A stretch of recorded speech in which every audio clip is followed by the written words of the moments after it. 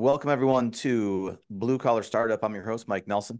We're on a Zoom today because we're with an organization called BoomNation, and they're a little bit away from where we are. So we couldn't get everybody in the same room. So we're going to do Zoom, which is an exciting frontier for us. We don't do a lot of Zoom podcasts. So hopefully this all goes well. And Derek may or may not be jumping in. So I know he's got a bunch of things going on. But, guys, I'm going to let you record.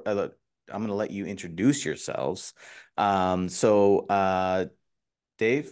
Brent, who wants to go first? Tell us who you are and tell us about BoomNation. Yeah, sure, Michael. Thank you so much for having us. We're Yeah, delighted to be here and pumped to be here. Love what you guys do. David and I have been listening to some of y'all's podcasts in preparation for this, and it's thanks. spot on to who our community is and what we're about. So, um, I'm a co-founder of Boom Nation. We're a community of skilled workers. Skilled workers, I think, give us the feedback all the time of finally somebody built something like this for us. So we're building technology for the forgotten workforce and helping connect them with jobs, bringing them entertainment, allowing them to network and connect with each other on our platform, learn about the trades, changing the perception of what it means to have a career in the trades, and really, out there trying to make a dent in what folks are calling the skilled worker shortage. And I think we'll talk a lot about that today, but it's not as advertised. And we're seeing some success on things that we're doing. And just again, thank you for having us here. We're excited to talk about Boom Nation. Excited to learn more about what you guys do and the folks that you talk to, and Yeah. pumped to be here. So thank you, Michael. Yeah, absolutely. Thanks for coming. Dave, go ahead and tell us a little bit about yourself. Yeah, Michael, thanks for letting us joining in. I'm David Johnson. I'm one of the newer members of Boom Nation. Joined the team at the end of the summer this year. Kind of come from some experience in the refining and petrochem world. Spent some time there, primarily around business development and sales and things of that sort. So I came over to join with Brent and just trying to find ways that we can build our community. We find ways that we are bringing in companies that are the employers that are looking for skilled workers, men and women, to join their team. Common conversation that you hear around any industry tied to anything in construction these days is, where are the workers? And so Brent and the guys had started developing Boom Nation a couple of years ago with that exact thought in mind. How do you go to meet these people where they are? And at the end of the day, to understand and appreciate the personality types, the tendencies, and the things that make the community unique. And so you're going to have, a lot of different trades represented across a lot of different areas of specialization. And I've done just enough of a little bit of everything to have exposure to, several of those types of companies and service providers that felt like, some of the experience that I had working with those companies selling services and goods before would give me an opportunity to come and hopefully make an impact to the community, to where we're bringing together people looking for jobs, companies that need those employees, and matching good opportunities with good people. That's awesome. And so I was, obviously taking a look at some of your social media and website and trying to learn a little bit more about you guys before you came on. And I want to hear about how this all came about, really. But before that, though, help me understand. So like it looks kind of like I think you guys say it on your website, right? It's like, you're not a recruiter, you're not a forum, you're a community of people that's so kind of explain a little bit more about how that works for people listening. Because obviously, workforce development and finding skilled labor and even unskilled labor in some areas, but skilled labor itself is just such a hard thing to find all across the trades right now, right? Mm-hmm. Everyone that we talk to, whether it's in construction, plumbing, electrical, could be welding, I mean, you name it, it could be masonry, doesn't matter. Everyone is kind of struggling to find skilled labor. So tell us a little bit about how it all works.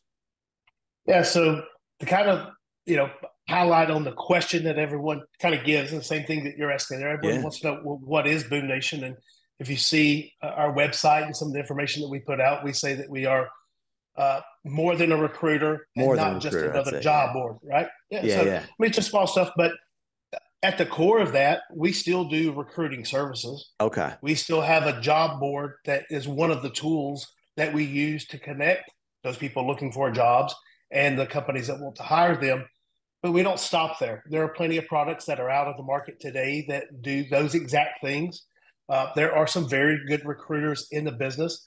Typically, those firms have areas of specialization. They might be maybe more for corporate jobs, maybe, you know, your desk, white collar type position. Yeah, people that might be looking for people in the medical field, anything like that. But there really wasn't anything that had been created, developed, and become very successful for the blue collar worker, you know, the skilled tradesman. And so that's an area that we jumped in to try to address, to try to find where these people are. Mm-hmm. Why is there such a perception of the lack of people to fulfill the jobs that are present? And we see some of those, you know, common questions come up whenever we talk with companies, HR departments, hiring departments, typically the hiring managers, you know, that have recruiting departments trying to fill those positions for themselves in their organization. They still don't end up being that satisfied with the level of qualified people that end up you know, coming through the system for whatever Mm-hmm. reason. So to take a chance to kind of step back from that, what we've done is focused on building the community. And what we mean by that is we do have a lot of material content creation that goes out across all the social platforms. So you name, you know, Facebook, Instagram, TikTok, YouTube, all the different channels that you could think of where people engage in their day-to-day life, because that's how they communicate with one another. That's how they seek out information today. And we put information there that's fun, entertaining, hopefully educational from time to time, but at least there is some information that shares the opportunity for new positions, opportunities for reskilling, upskilling, maybe taking the next step in someone's career path, and having that information for people to engage with Mm-hmm. at all times of their employment, right? So obviously you're going to be looking for some of those things whenever you're looking for your next job, because your current gig just ran out. Maybe you got laid off, maybe a project that you were on wrapped up. Maybe the company that you were with just didn't have anything else coming up, you know, for the next period. Well, you don't have the luxury usually of waiting another 6 to 9 months before you go on another job. You need something today, right? So we want to create content and engagement to where people come there on a regular basis to be entertained, to network with one another.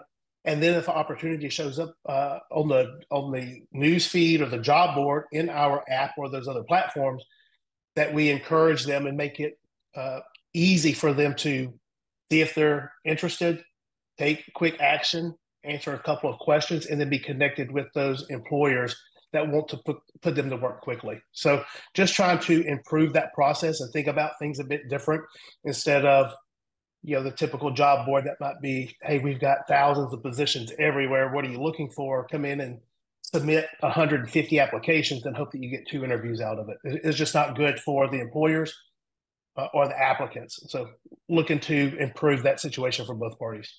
Yeah, I'd imagine that it, you know, from a job board standpoint, like at some point there just becomes so much noise on that board, right? And some of it's outdated. And, you know, I would imagine that just really, you know, from an employer standpoint, you know, as an employer, I'd look at something that I'd be like, oh, I got to weed through all that stuff, right? So you guys are kind of using your typical recruiting, you're using your job board, you're tying in some other, we'll say, digital activities, and really facilitating the connection between that blue collar trade employer and the skilled laborer that's looking for something that's good fit. I think the BoomNation community is the bridge in between that experience, Michael. You know, we started this because employers weren't meeting workers where they are, and David touched on that, right? And that's a really simple way to say that, right? That everybody can understand. What that really means is, you know, most companies today are posting jobs on their company page, and they are posting on job boards.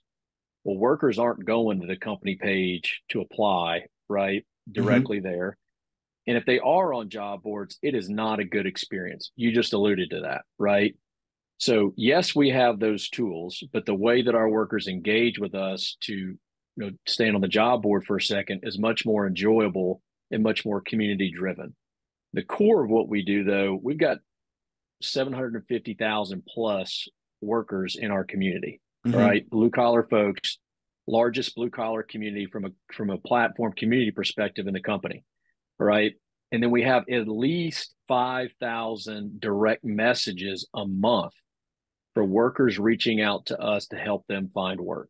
Wow. Okay. So we're the bridge in between that experience and the workers out there trying to find opportunities and connecting them with the employers in a way in which they want to engage, right? In a way in which, they just want to be treated, right? Through a nurturing experience like their family, right?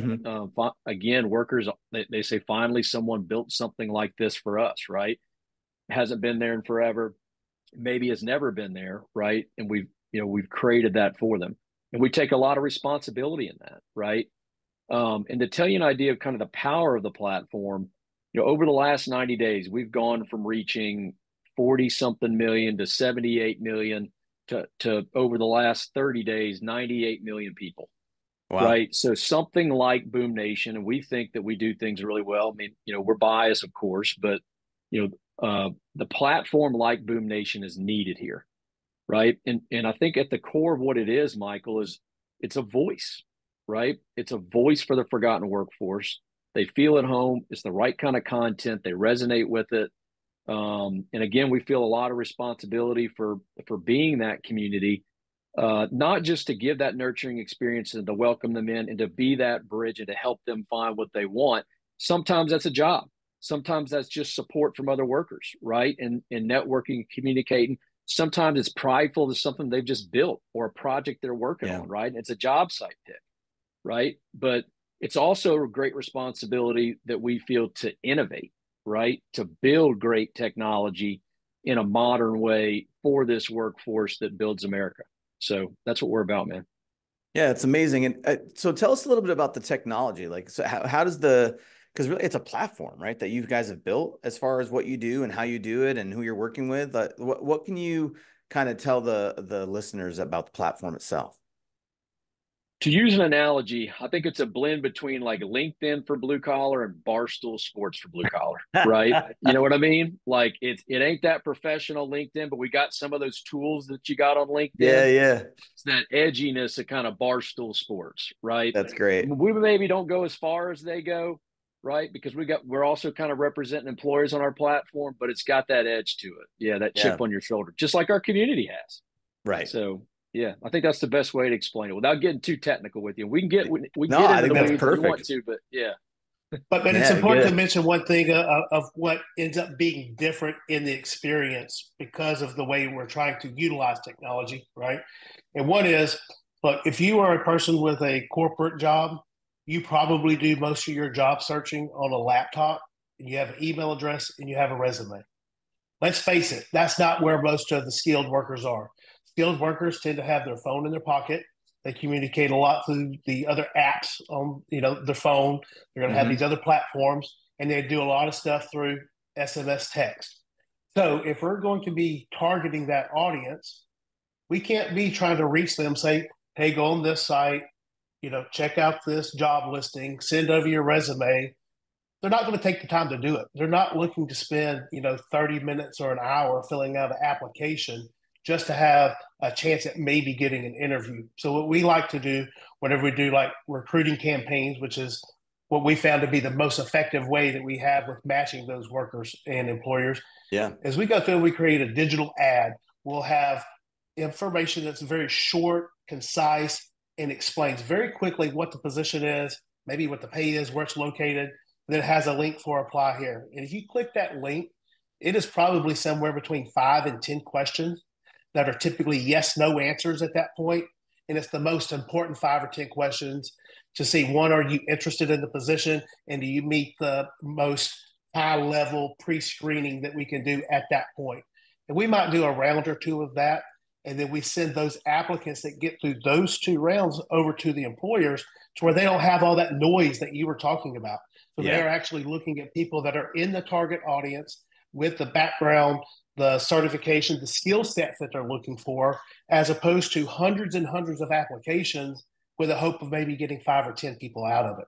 So that takes a little bit of creativity, a little bit of crafting, and a little bit of very open dialogue between us and those companies as we are developing those campaign questions in the beginning, because we need to highlight what is important. And if you're going to say that someone needs to have 5 years experience. Well, that's great. We'll put that on the question, but is that a requirement or is that a nice to have? What if you have a jam up guy that only has 4 years experience, but has all these other skill sets you're looking for and is willing to take a job in the market that you're searching to fill for the pay rate that you're wanting to pay? Do you want to give that guy a shot or not? And whenever you start looking at two processes that are driven too heavily by technology, then you get into people that either are yes or no, black and white. As we all know, as anyone who's hired more than one or two people for your company, the yes, no, black or white only carries you so far. You're going to miss out on some really good opportunities that hire great people to add to your team. And you're going to make some decisions to bring some people on that just don't fit the culture. And so the better job that we can do with screening applicants to get to a point of generating a conversation of quality information to be shared by that employer and that applicant, the more effective they can be in determining who's a fit for their company and who is not, and ultimately putting them to work and moving on with their projects, as opposed to spending so much time on this never-ending cycle of hire, onboard, replace, hire, onboard, replace that goes on all too often. And do you guys work with, obviously, so I'm sure that some companies out there are really good at knowing who their ideal fit is and having the right questions to ask and all these, the things that you would need to be able to make a successful hire. Do you work with the clients and with the employers that are hiring? Do you work with them to help them kind of craft their process, to help them with questions, or do you just really stick on the finding the candidate side of things? Yeah, we absolutely do. I mean, it's where we've seen the most success. So we know how to drive traffic, right? And when there was a period of time where we're really driving a lot of traffic, but not having the kind of engagement on the employer side that we really needed, right? In order to them, contacting our candidates. And we're still doing, a lot of work there to try to communicate with those personnel offices and hiring centers and teaching them how to do it, right? How to nurture the candidates. And in some cases, they don't have the administrative capacity to do it. So we take on some of that with some services. Oh, nice. But yeah, we spend a lot of time with them. And Michael, I think the secret sauce that we think about everything as campaigns to our community, right? And so we'll work with the partner on crafting, we try to keep it to 3 to 5 questions. Sometimes it's more to that, but 3 to 5 questions that you really need to be able to pre-screen this applicant and get them in touch with someone in the field, typically a hiring manager, right? A foreman, a project manager, a supervisor that can have a 2-minute conversation with this skilled worker and then know whether or not they need to send them to HR to process, right? So that process in a lot of the organizations that we speak with is backwards. Yep. They try to get them directly into HR, fill out a 15-minute application, and then send them to the hiring manager in order to have a conversation. Well, the drop-off on an application literally is 92%. So 92% of people that start an application abandon it. Is that a real number? Real number. Yeah. Holy moly, that's huge. So Michael, that's part of the reason of why this shortage exists. Again, it's not as advertised, right? We are forcing skilled workers into a 15-minute application in order for them to be considered for a job and maybe have a chance to talk with someone. Right. And so we think about everything as recruiting campaigns to our community. So we'll do a short form, skilled-based hiring. Again, meeting workers where they are. What do they want to know? What information do they want to give? Right. Yeah. And we've done a lot of A/B testing on these forms that we've built internally of how to get workers excited about filling it out. Is it free form? Is it sliding scale? Is it, drop down? How do they want to answer this particular question? Right. And so our conversion rate is much, much, much higher than a 92% or a 8% conversion rate that you get on a traditional job board. God, that sounds awful. 8% of candidates, right? But that's the reality. Think about it this way, Michael. Think about the fact of trying to meet workers where they are, and everybody wants to reach the newer generation of people coming in because we need to fulfill this pipeline coming in of people to start on one level and kind of progress up, right? Does everybody know the acronym TLDR? Very common with the young generation right now. Too long, didn't read. You'll see it on chat boards. You'll see it on social platforms everywhere else. Just like if you put a long dissertation email into, instructions for someone to do, comments for something them to take, send them an email that's too wordy, they're just going to tell you flat out, I ain't reading it. I ain't reading it. I'm on to the next one. Guess what? That applies to your application too. Too long. So Didn't I actually did. I didn't know that actually. I'm old. We get to live and breathe this a little bit more because we're trying to reach those people, right? We're spending some times at trade schools, at career fairs. We're looking for those people because everyone says, oh, there's no one coming out, these days into the trades.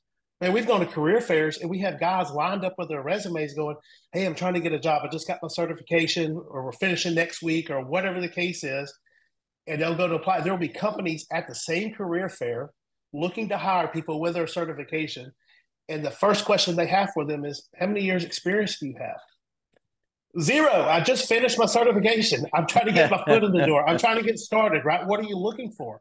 And so there's this whole misalignment that goes on with where people are, what they're wanting to do, and what companies are trying to do to fit people that have no idea just yet about working in the industry into their organization. Mm-hmm. So there's all these little tweaks that come that we get exposed to those things on a little bit more regular basis because it's all we're doing day in and day out is engaging with these community members, and everyone from the skilled journeyman that's got decades of experience in the industry, maybe started up their own business, to the people that maybe they just graduated high school 18 months ago, went to vocational school, and decided they wanted to do something that they heard there was great earning potential with, and they just looked for their first gig to get going, get their foot in the door, and get those years of experience.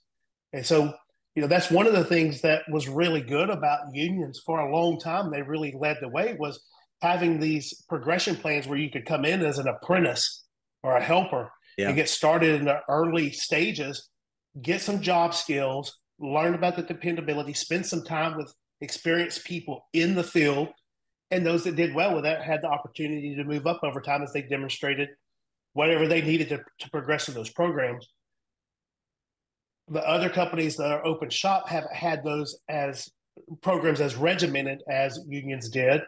But I think we could take a page out of the union's book and we could say, hey, what are we doing to get those people new to the trades, new to the industry? What positions do we put them in? What does a successful progression plan look like?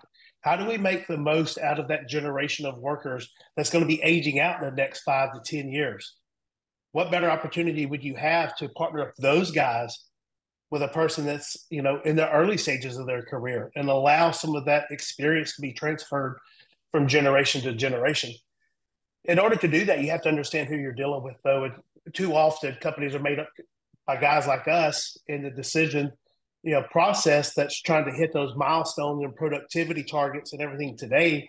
And you're looking at fulfilling the jobs the same way they were done whenever we were starting our career. Well, guess what? There's been other things that have changed over that time too. So we just have to make those adjustments to try to make the best of the workers that are available and those people that are expressing interest.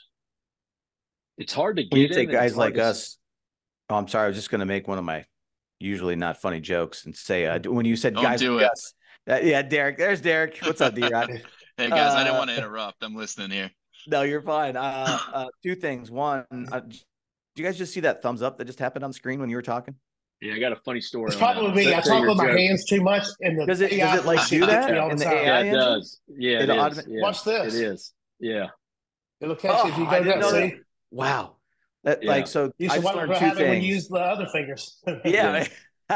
Well, I just learned that I don't know what TLDR is, and Zoom now has thumbs up, thumbs down emojis on the screen. That's crazy. Yeah. But I was gonna say, David, when you were saying guys like us, did you mean like old guys that don't know what TLDR is, or what do you mean guys like us? I'd say maybe if you were born before 2000. All right, that's fair. That's fair. That's very I'm way before 2000 myself, but you start thinking about the ages, just coming in. Yeah.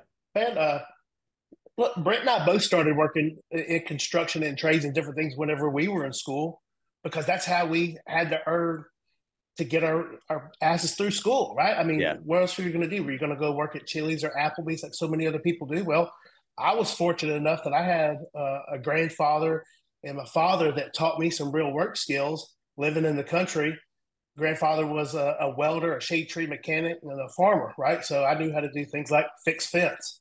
And so by the time I got to school, there was an opportunity for me to make $10 an hour instead of $6 an hour, something like that. Thank goodness I had that experience, because it set me up for those first couple of jobs after graduation that has turned into a very good career for me. But you look at the guys that were born after 2000, everybody's being told, you need to go to college. You need to go saddle yourself with a couple $100,000 worth of debt. Yeah. You need to get a degree. And guess what? They still end up working at Chili's and Applebee's. Yeah. And then they're not very happy with their choice. So what do you do with those people that made that decision and now they're looking for their next step? Guess what? It's never too late. If you're not happy with what you're doing, go back, get a certification, hire on somewhere. I tell you, there's plenty of construction companies out there that would love to have somebody in their mid, late 30s, 40 years old, that knows something about work ethic, that they're either going to live or die, eat or starve based on the amount of effort they put into a job. If they want to go sign up for an apprentice with one of these companies and they want to start at the bottom and work their way up, I guarantee there's going to give those guys an opportunity too. We may just have to swallow our ego a little bit, our pride, and step back and say, I'm fine starting at the bottom. I've been there before. I'll work back through it again. But guess what? There's a lot of pride that comes with a job well done, seeing a project completed, having the knowledge that when you get to the end of the job, you can be that dad that goes through the town going, I built that, I built that, yes. I built that, Anybody that's been around construction had those conversations with somebody. And look, there's a lot of pride that comes from that. So why be ashamed of it? Why second guess it if you're not happy with what you're doing and you hear about the shortage in the trades? Yeah. Take the opportunity for yourself. A lot of work out there for sure. Michael, we've got people coming on our platform every day asking, how do I get involved? Some people that are in white collar jobs, right? A lot of young kids just getting into careers and saying, hey, I want to get in the trades. How do I do it? Right. As part of that networking that occurs on our platform in our community. Right. But we've even got folks that are working in a cubicle, saying, hey, how do I get in? Right. Has anybody made the jump? What does that look like? We just had a post this week, I think maybe yesterday, about somebody that, posted that comment on our newsfeed. Right. But it's hard to get in. Yeah. And it's a little intimidating to get in too. Right. And it's also hard to stay in. Right. And so, look, like, let's get real here for a sec. 1.2 million people leave construction every year. Top three areas, they leave it. Top three areas they go to: administrative, manufacturing, and retail. And it's not because it's higher pay, it's because it's more consistent pay. The number one reason they leave is because they missed a paycheck or two. They couldn't find another job, Michael. That's crazy. Because that's real data. There's so many. I mean, every single day we talk to businesses. That's crazy to me that anyone doesn't have work if they're a skilled laborer. Like we've had people on our platform that have perfectly credentialed, willing to work. They're at home for 2 weeks. They come on our platform and they've matched up with an employer, and the project that they had never heard about the employer before. All right. The project that they matched up with was 15 minutes away from their front door. Wow. In 2 weeks at home, hourly worker, not earning any pay. Had they not made that connection, you're at risk of losing that person from the industry forever. And that's where the rubber meets the road here, right? Yeah. And then from young kids, the retention or the churn rate's almost even worse. So 25 years old or younger, the churn rate is 65%. So that's the doom and gloom. Well, it's not, it's real, right? That's what's happening. But the good news is it's solvable. We can solve. Yes, we got to recruit new people in. New people want to come in though, right? Yes, I feel like more and more, right? The more I talk to people, the more I see that, there's that train I was telling you guys about. I don't know if you can hear that or not. We'll see if he blows his horn or not. But the more people I talk to, the more I see, younger people, 18, 19, 20, 21, that are either coming into or interested in the trades. They're talking about being blue collar. They want to be blue collar, which is pretty refreshing. And so it's interesting just seeing kind of that dynamic shift where, not everybody wants to be a video game designer anymore. Like it was like 5 years ago, everyone I talked to, like especially from a marketing standpoint, we'd be hiring and everybody was coming out of college because they wanted to be video game designers. And guess what? There's no work for them. Right. And Nope. it's like, man, if we crazy. could only get every one of the guys that has the Bass Pro Shop trucker hat, the Carhartt jacket, and baggy pants that's walking around the streets these days into the trades, the shortage would be solved overnight. It'd be solved quick, right? That's right. So I wanted to ask you guys so many questions, but I know I want to make sure that we're keeping us on time here. But tell us, how did this all get started, Brent? Like, was this just you guys had the need, or you saw the need, or someone was like, "Hey, I've got," how did it all get going? I mean, I think it was saw the need. So I mentioned like employers weren't meeting skilled workers where they are, right? Mm-hmm. And like at the time we started, and it's not quite as much today, but it still happens. Like there were lines of workers, sometimes by the hundreds, right? Like trying to fill out applications for like a big project that's going on, right? Mm-hmm. And they also like workers didn't know where all the jobs were, and employers didn't know where the workers were, right? And so, look, I'm from Lake Charles, Louisiana, blue collar town. My class was kind of the first class in high school where they took the shop class out, right? So have a bunch of buddies that went right out of high school and went and worked in the trades. And while we were kind of messing around in college the first couple of years, by junior year they were foremen and they had toys and they owned their house, right? So I've seen that story. I was telling somebody earlier today, don't regret anything, in the path that I had. But I do think that if someone had told me the incredible opportunities that exist in the trades, and not just, look, one of the best jobs I ever had was working as a laborer on a turnaround. Loved the people, right? Some of the best and smartest people I've ever been around, right? Had someone showed in the story or told the story to me of you can get in, you can make a good living, you can be outside, and here's the career path that you might be able to take. Maybe you grow within a company. Maybe it's foreman, supervisor, project manager, scheduler, planner, right? And then executive, where you're leading teams and executing on projects, right? Maybe it's you go the entrepreneurial route, right? I was telling a story this morning. There's a gentleman from my hometown that started out as an underwater welder. Then he had a crew, right? And he eventually built a business. It's $1 billion business, Michael. Yeah. Right? Like those are the kind of stories that aren't being told. Maybe they're not being told loud enough, right? And that's part of what we're trying to do to change the perception of what it means to have a career in the skilled trades. The other thing that people aren't talking about, and you talk about those video game, developers and the people that want to get into that, like that stuff exists here, man. Like there is incredible like technological innovation that is happening in this space. And if you're interested in it, like get in. Yeah. Like construction's, I think, world's second largest industry, right? And it's only adopted from a technological perspective somewhere between like 10 and 20%. We got 80% to go, man. Yeah. In the world's second largest industry, right? So if you're a video game, if you're a video game programmer, right, and you're having trouble finding a job, look at this industry, right? So that's the story that we're trying to tell. So it came from that. And then look, we started to kind of evaluate like, all right, well, what tools should we use to try to help solve this problem? Right. So you got these employers that are out there looking for workers. You got these workers that are out there looking for jobs.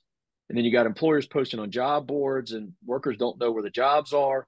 So it was like, okay, some kind of community needs to exist, right? And what kind of tool do we need to use? What kind of technological tool do we need to use in order for some kind of community to exist, right? It was a marketplace, right?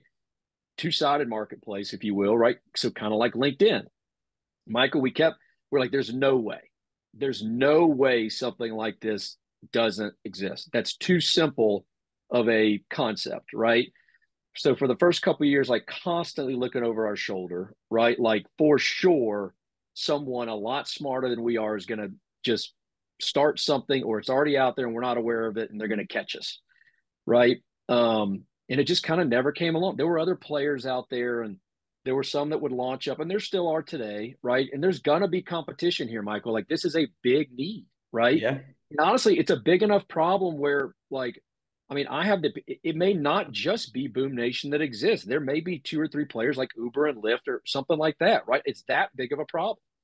So that's kind of how it came about. And look, I mean, we're a startup, so we've ebbed and flowed a little bit. We've really pushed the community and tested things that sometimes we've built enterprise products like workforce communication tool, and hey, how does that work, right? Like where is the friction point, or where is the inception point that we really need to solve for, right?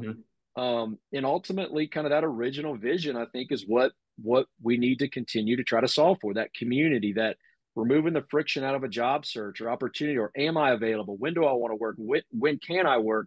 What are my skills, actual skills, right? Do I have the certifications? And okay, great, I check a box, but can I actually do what that certification says, right? And then who's the connection within the company that will nurture me, right, to get hired onto that company and through a career? And how can we highlight those companies, right, within our community? They're part of our community, right? And how can we continue to tell the story and highlight those workers and connect them and help them find opportunities? So, yeah, that's kind of how it came about. And yeah. and how long you guys been doing this now? I mean, look, we were a couple guys for a couple years that I wouldn't even call it a real company. It was just a passion project. We were tinkering with stuff. I'll tell a little story. So there's been some green lights along the way. So when we first launched, within the first 2 weeks, we broke into the top 100 apps. Okay. Like zero marketing dollars, like really didn't know what the hell we were doing, Michael. And that was an indication. That was a green light of like, wait a second, like this is a need, right? And we had other stuff where we got tactical, like, we 123 truck drivers out in Wyoming over the course of 7 days, 48 welders, qualified welders within 2 or 3 days, stuff like that. Now, those were the early days of being able to target, right, at a much higher level than you can today, maybe after the some of the privacy stuff has gotten a little bit more stringent, but we can still target really well today, right? So, but I would say we've kind of been a real company, year and a half, 2 years, something like that. Yeah. So that's huge growth, man. You guys come a long way. Yeah. I just want to say your marketing, your website, everything is it's on point. It's fantastic. I checked it out yesterday. So sharp. Congrats to you both. Derek, thank you. Look, we faceless voice. Yeah. The voice of God. We got a great team, and like it, and not, I mean, look, simple is the name of the game on the front end. How people interact with the community, how they come onto the community, the information they fill out, how we match, right? Like simple and intuitive is the name of the game on the front end. On the back end, make no mistake, super sophisticated, right? Like incredible teams, scalable processes, scalable infrastructure, right?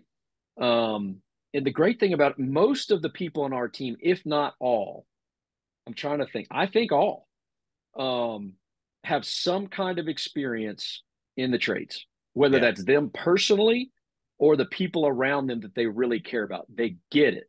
They've seen both success stories and struggles, right? And both of those are important to understand because it's what the trades are right now. Yeah. Right. And so we're trying to, make those success stories, much, much more consistent than those struggles. But right now, let's be honest, those struggles honestly are more prominent than what the success stories are. Sure. So those are some of the things we're working on. That's awesome. What, so if, I know we're getting short on time. So what, if you were going to, give employers one piece of advice as far as how they can, refine their hiring process or something that's going to help them, obviously, signing up for what you guys do, right? It's going to help them. What else would you say to the employers as far as the hiring or finding talent? I mean, what's the magic bullet? I like to take a chance to ruffle some feathers if I can. Yeah. We love the ruffle feathers here. Well, look, we have to talk about real shit, because if we don't, we're not doing anyone a favor, right? Sure. And so if you're going to be in the community, you've got to live it, breathe it, and you have to be willing to contribute whenever you see something happening.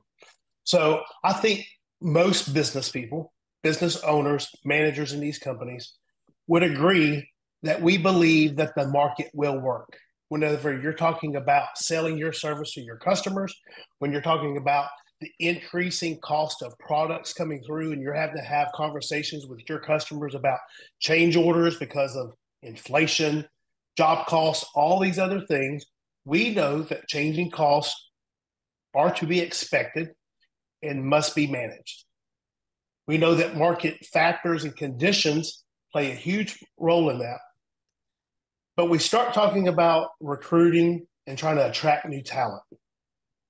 So many times we look back to just whatever the average wage is for a particular area or a trade, and we hope that that information is up to date. Maybe what it was a year ago, 5 years ago, all these other, factors that we try to put in. But at the end of the day, we know that if you have more jobs than you're able to fill with the number of people that you're attracting, what is the number one way to get new attention? You're going to have to use rates that make it attractive to someone else to want to join your team. Sure.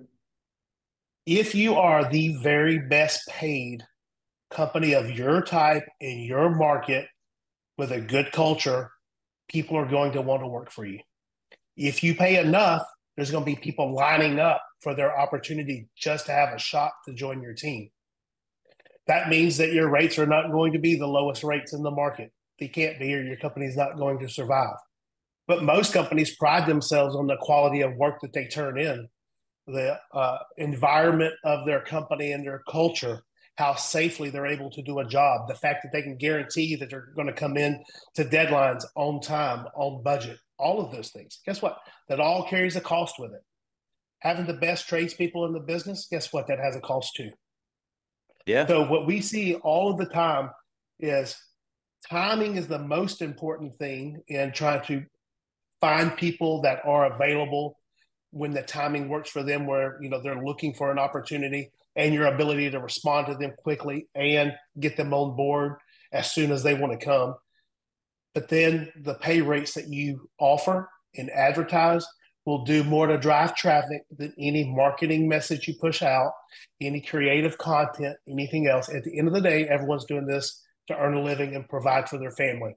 So I just challenge those companies to sit back and evaluate what have happened with the salaries of every other position in the company as cost of living has gone up, as inflation has been an issue, as market conditions have just affected the cost of labor as a whole.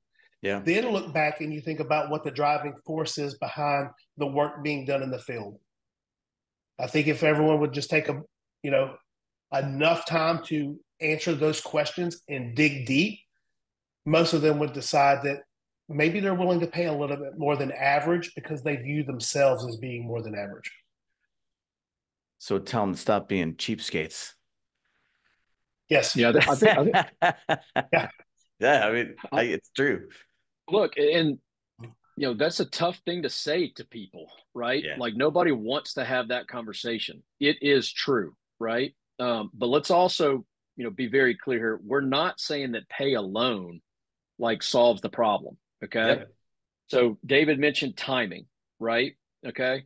So time kills deals, Michael.